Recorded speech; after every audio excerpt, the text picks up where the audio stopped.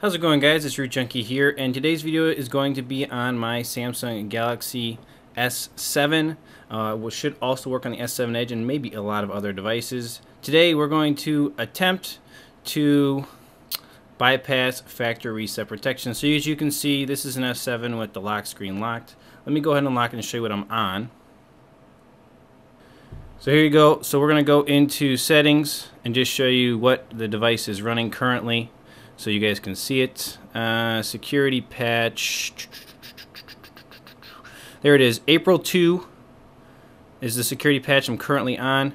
Android 6.0.1. So you can see what we're working with here on the S7. This is, I think it's a T-Mobile variant. Yeah, I'm pretty sure. See, Samsung Galaxy S7, right? Okay. So we're going to go ahead and reset this device. And we're going to do that in the stock recovery, which, because we have a password set and everything set up, should trip FRP or factory reset protection. So to do that, we're going to go ahead and hold home, volume up, power, and just kind of keep holding them there, let go of power. There you go. It says installing system update, which it's actually not doing. It just does it before it logs into recovery. So not really a big deal, so just wait a second. So no commands, it says, and then is it going to go on all by itself? Yeah, there it goes, it did. Alright, so we're going to wipe data factory reset from here. So this is going to erase everything on your phone, so don't do this unless you need to. I mean, just showing you how to do it. So wipe data factory reset. Yes, delete all user data. So this is going to delete all the user data off the device, and we should trip that FRP on the device like I've told you before. Okay, so there we go. So now we're going to reboot system, and your system's going to boot up just like it would to set up a brand new device, which is pretty cool. From there, I'm going to show you basically how to get into the phone, install applications, and then if it all works out correctly, we're going to go ahead and see the full process of how to actually remove FRP lock off the device, which is going to be pretty awesome. Alright, so the device is fully booted up, and what I want to show you guys is how to kind of get to the point where you can actually get into the device and actually start maneuvering. And that's probably the first part that's the hardest.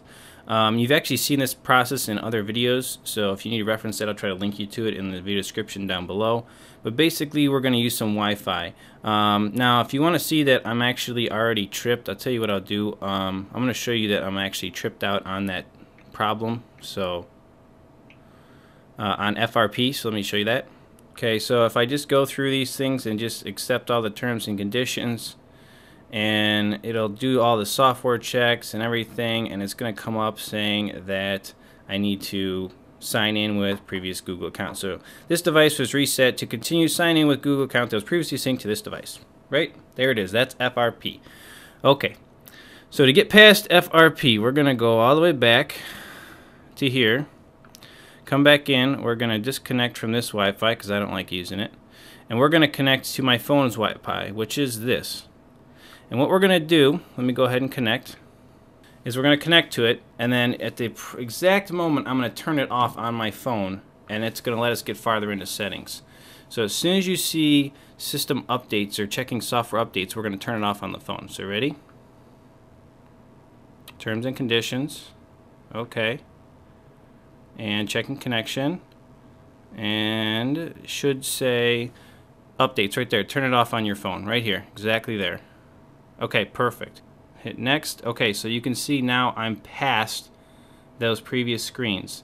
So at this point, the best thing to do is turn on your Wi-Fi again on your phone, your other phone, so that you can get Wi-Fi functioning again. We're going to need it.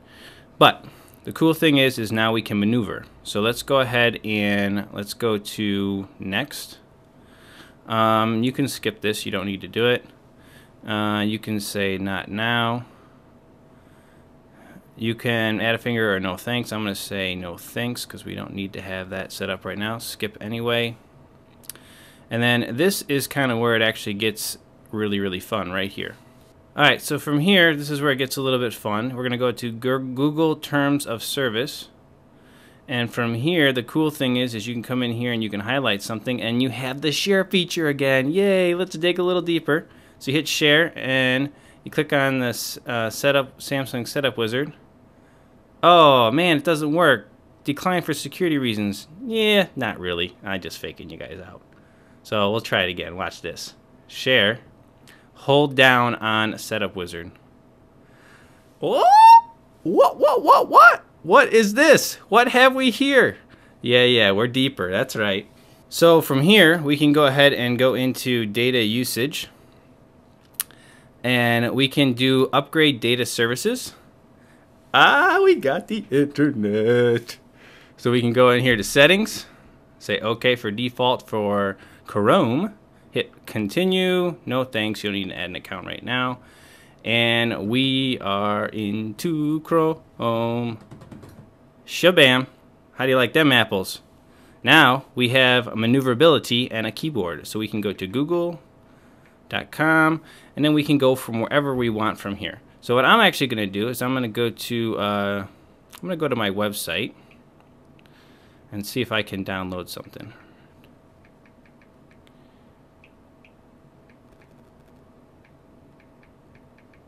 So that's rootjunkysdl.com. And we're going to go there. And we're going to go to apps. Alright guys, so from here, we're going to come down here and we're going to install this application, which is a quick shortcut application. So we're going to click on that one. And we're going to hit OK. This is going to just download it to our device. Okay. The next thing we want to do is we want to go back to google.com. And then we're going to type in here, this right here, Samsung App Store. Alright, we're going to click on the first link. And then that's going to take us to the Samsung App Store.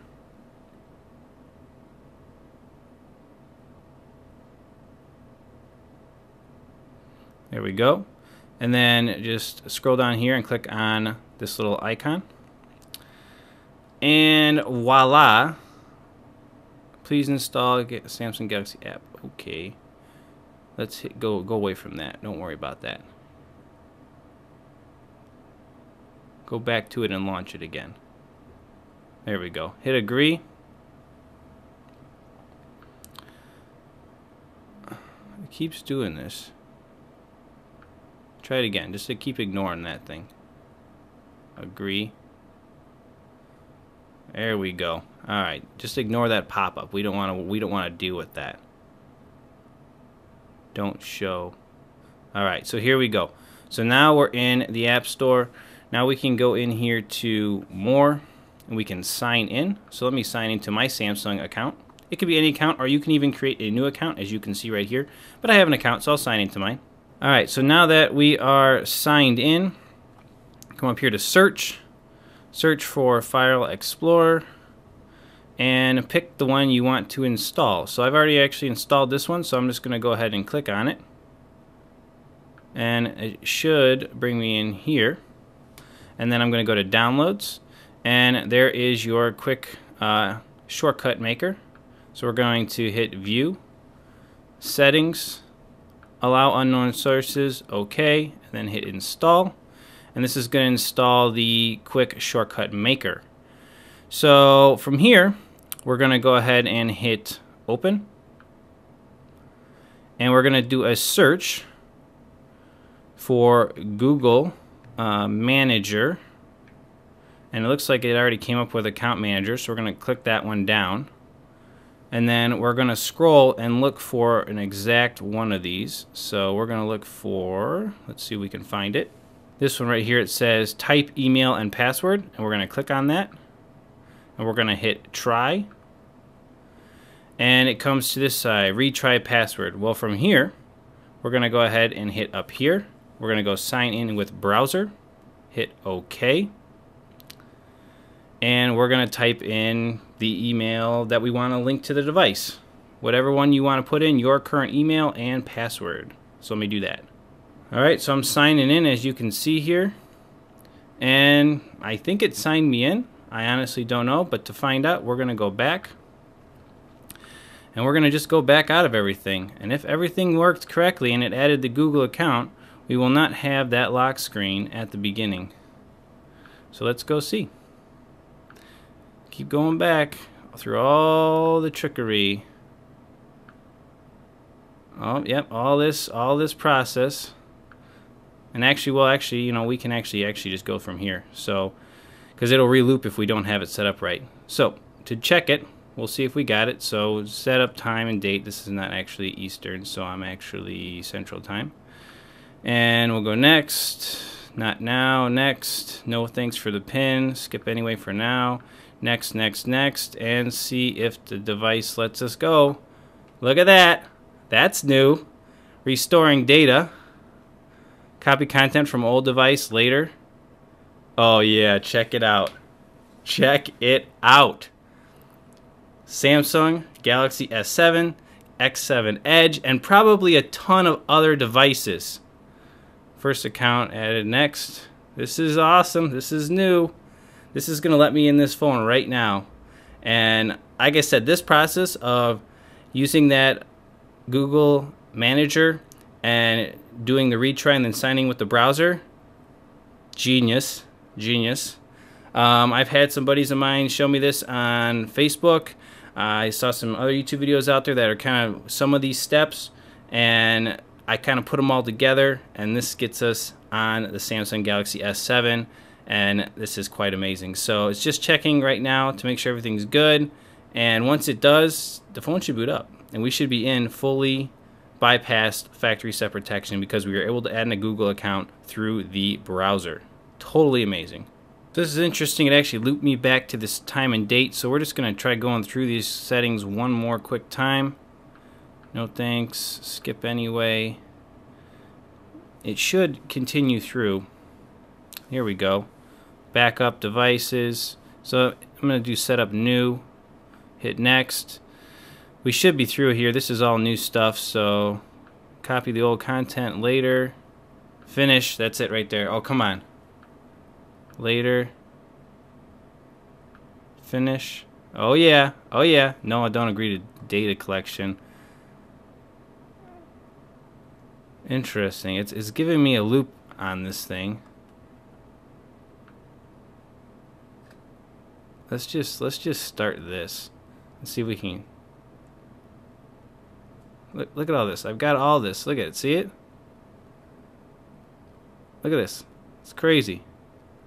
I'm like so close. It should be almost done. It won't let me get past it. Let's go all the way back out. Oh, look at this. I can even get into here. Look at this.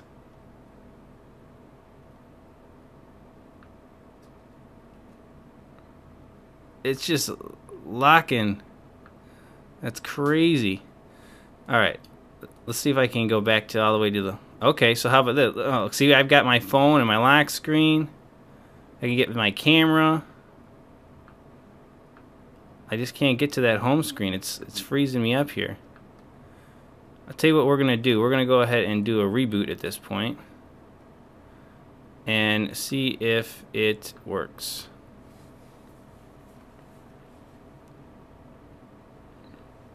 Because I have a Google account signed in. It should function at this point by signing in from the browser. But maybe it needs to just go through that setup screen again, even though it's already in there. Let's just see what happens here on a restart.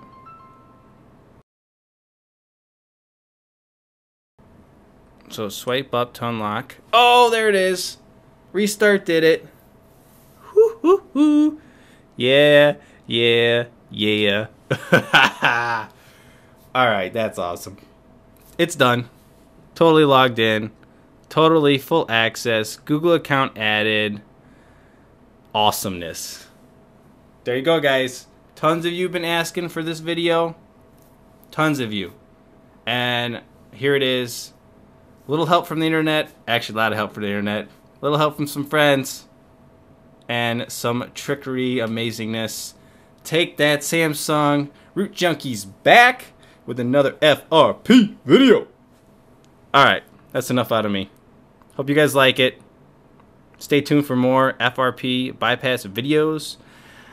And now that I've done it on here, probably should check it on some Nexus devices, because I bet you could do the same thing. Awesomeness. Alright guys, talk to you later. Root Junkie out.